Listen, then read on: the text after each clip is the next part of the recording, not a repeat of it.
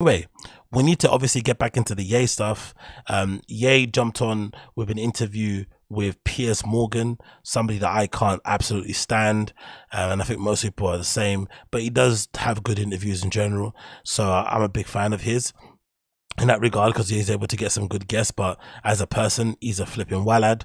But Ye sat down with him for a pretty epic interview that's due to come out in full tomorrow, I guess later today, but this is a 5-minute teaser of the interview with Piers Morgan and Kanye West, or Ye, formerly known as Kanye West, on what's Piers Morgan's show called? Piers Morgan Uncensored. So that's the title of the show if you want to check out the whole thing yourself.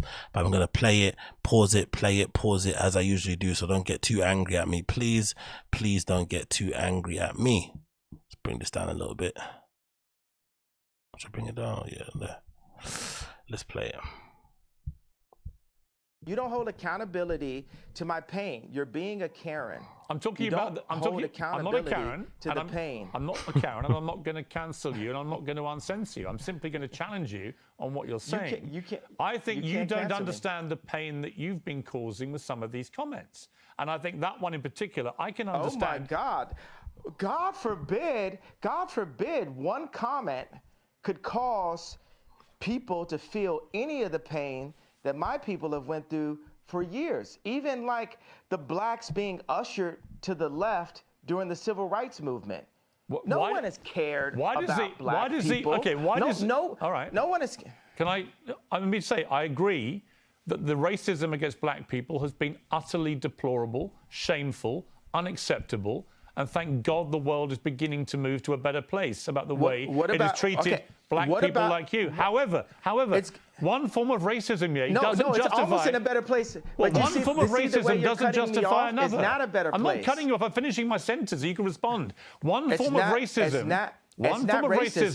It is racism when you say I'm going deaf for Jewish people.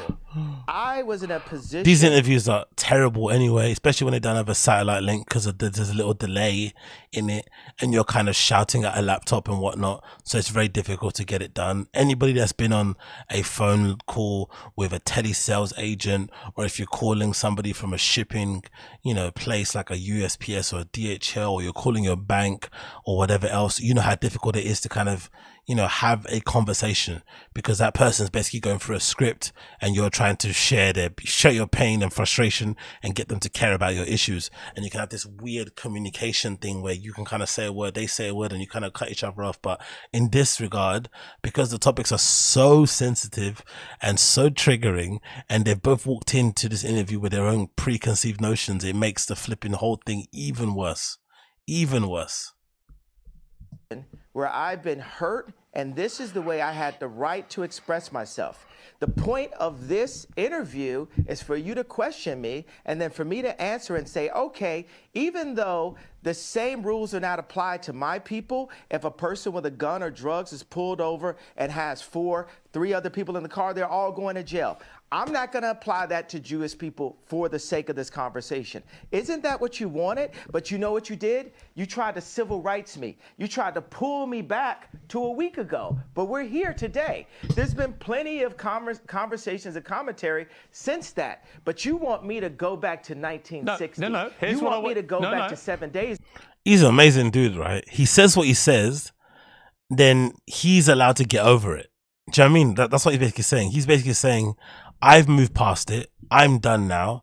Why are you still talking about what I spoke about a week ago? But it's like, no. What you spoke about a week ago was very hurtful. People are still hurt right now.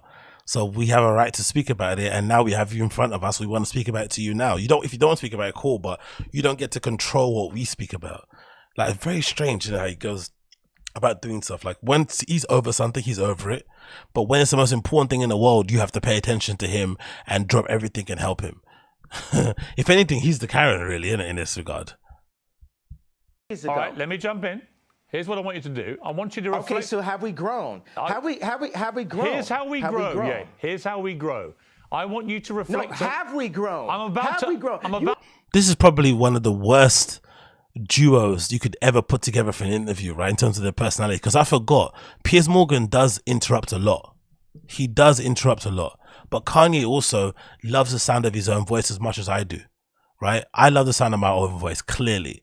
I've got 600 plus episodes of a podcast where I basically speak to myself, and obviously the streams are another avenue. But Kanye, like, I don't have this delusion of grandeur that I'm fucking Jordan Peterson or some shit. I'm just talking nonsense, right? And just trying to fill time and talk about things I'm interested in.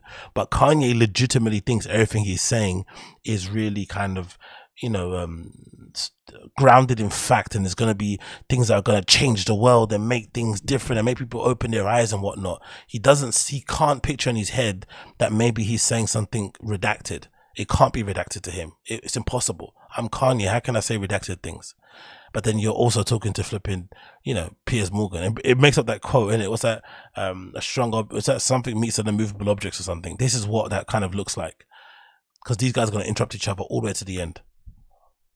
You're not in charge of my growth. You're not in charge of my growth, Chris. Okay, let me phrase it like this. I'm about to suggest to you how you may grow if you choose to grow this way. And you can ignore me. You can ignore me. Piers, how much money are you worth? Not as much as you, sadly. Exactly. So take my advice. Maybe you'll get richer. I would love to take. That is such an obnoxious, cunty thing to say. That's something Trump would say, right? I've got more money than you. You have less money than me. I can't listen to you. What a weird thing to do and say to somebody, right? So essentially, he can't listen to any of his friends because, yeah, or he can't listen to anyone. Didn't he say recently when you were standing outside that TMZ car that he's the richest black man in history or something? Which, you know, who knows if it's true or if it isn't. I'm not going to bother researching it and kind of debunking it, but it sounds like fucking, you know, like nonsense, right? It sounds like a Brendan Schaub fact. But he's out here saying, yeah, I am the richest black man in the world. Okay, let's take that on face value. You are the richest black man in the world. Then who can speak to you then if you're the richest black man in the world? Because you've got more money than anyone. So the only people he can speak to, you know what's funny? Hear this out. He's the richest black man in history, according to Kanye, according to Ye. If you don't have more money than him, you can't give him advice. But then he's attacking all the Jews. And the Jews have a lot of money. So technically, the only people that can speak to him are the whites who he hates and the Jews who he hates. Isn't that hilarious? The Korean people that he hates are the only ones that can speak to him because they might have the fortune and the wealth and the riches to maybe compete with what he has. What an absolute diabolical situation. But yeah, he comes off like a proper cunt, man. Like, he comes off like a proper cunt. And the thing that it kind of always blows my mind about is because, again, I'm a huge Kanye fan. I love the shoes. I don't have them here to show you, but I've got the shoes. I've got the clothes. I listen to the music and all that malarkey, right? And I love him as general. And in general, because I listen to so many different musical genres and whatnot, being a DJ and also being somebody that loves music, I think because of that, I'm lucky enough that I like a lot of artists who are pretty diabolical as human beings, right? One of them being Morrissey, right? From the band formerly known as fucking The Smiths, and he does his own thing now. He's a pretty reprehensible person. He's hard to like, but he makes good music. So I think from when I was young, I was able to always separate art and artists because I like really kind of hard to love artists in general. But I think with Kanye, especially with the hip hop community, he might be one of the worst culprits. He might be one of the worst culprits. Because he is intentionally trying to be a piece of shit. Whereas I feel like Morrissey and those kind of people are just, you know, that's just who they are. I don't think they're trying to purposely piss anyone off, but I get the feeling that he is, because he's doing all these kind of greatest hits of like pissing people off. George Floyd died with fentanyl. Slavery was a choice. The Jews are running the world and they're evil. Like, he's got all these kind of, you know, fucking topics that he's throwing at, these subjects that would essentially alienate 50% of his fucking fan base immediately. Do you know what I mean? He's talking about Planned Parenthood and abortions and all that stuff and being pro-choice. These are things that are going to get you kind of, you know, get you clicks, but also going to divide opinion. So I love seeing it because he's clearly wanting to wind people up, man. He really does, but you got to love it. Your business advice. Why would I listen to you? Well, why don't you hear what my advice is and then work out if I'm wrong? Can we do that deal?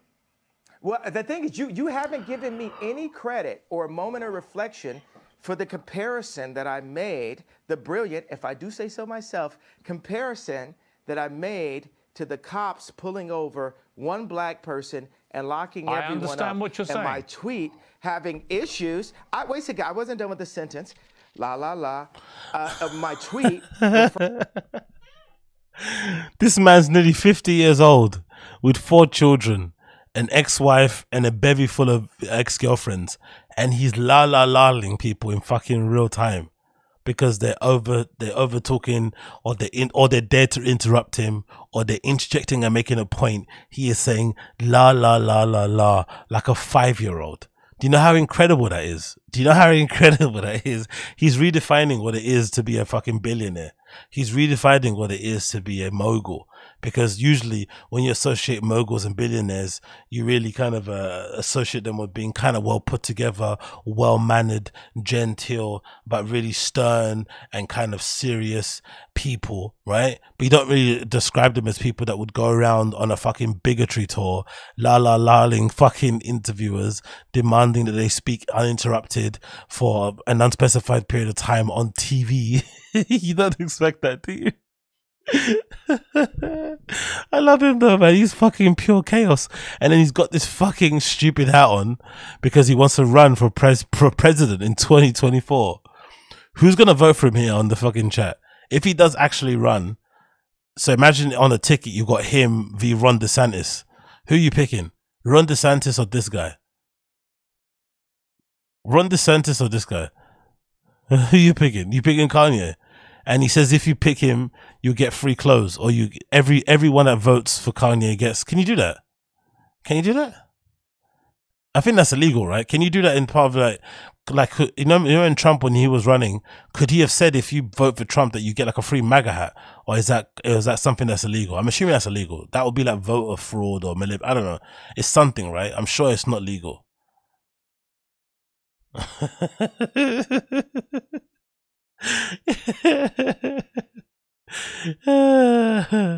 Honestly, if any of you guys vote for him, you deserve whatever country you end up with. I swear to God, you deserve whatever is. Oh my God, that's hilarious, Robert.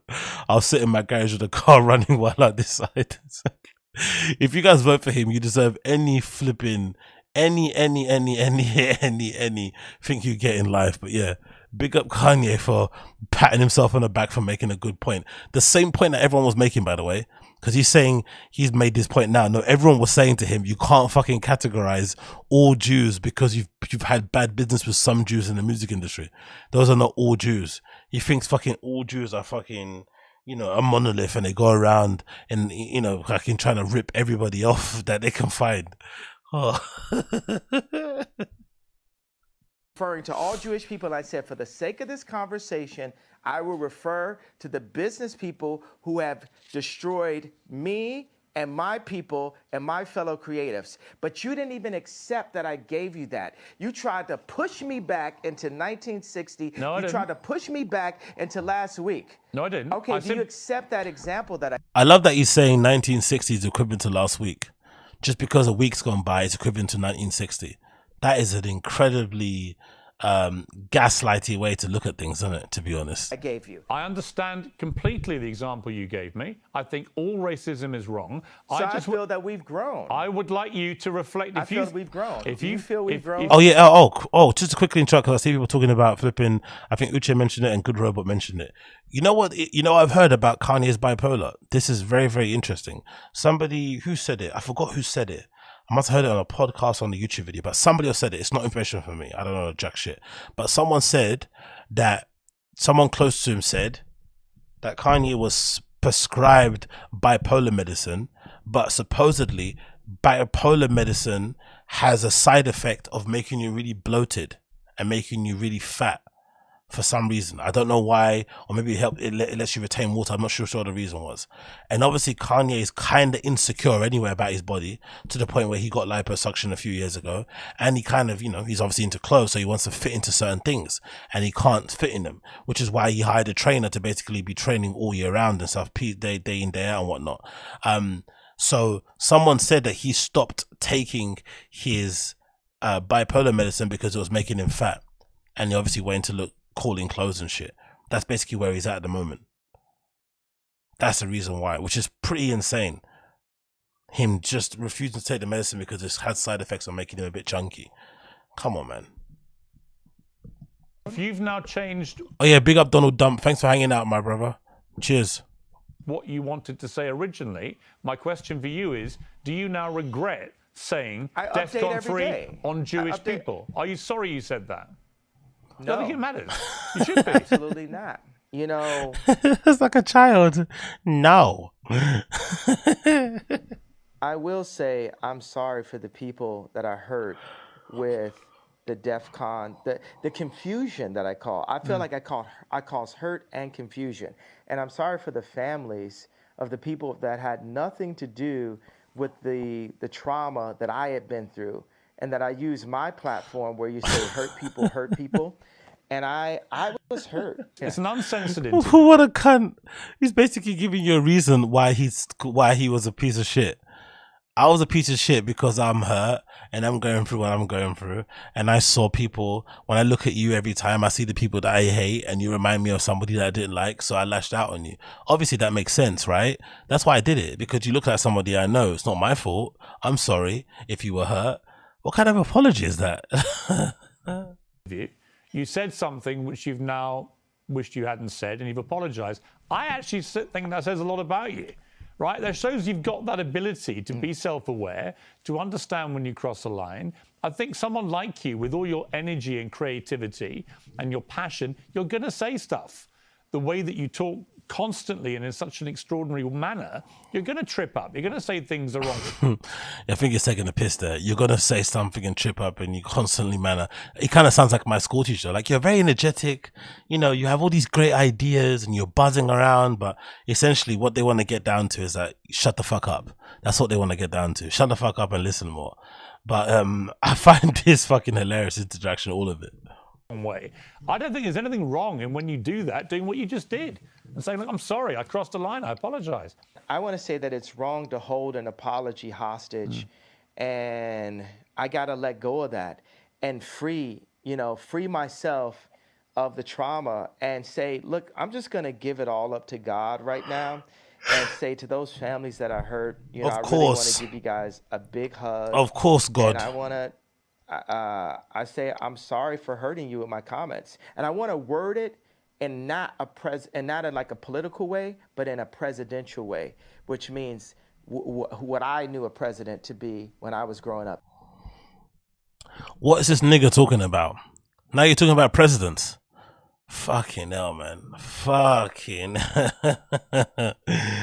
Oh, he's absolutely amazing. I swear to God, he really is. But the full interview is meant to be dropping tomorrow, or later today, I guess. If you watch this later, then you'll see it. But check it out if you're interested. Check it out if you're interested.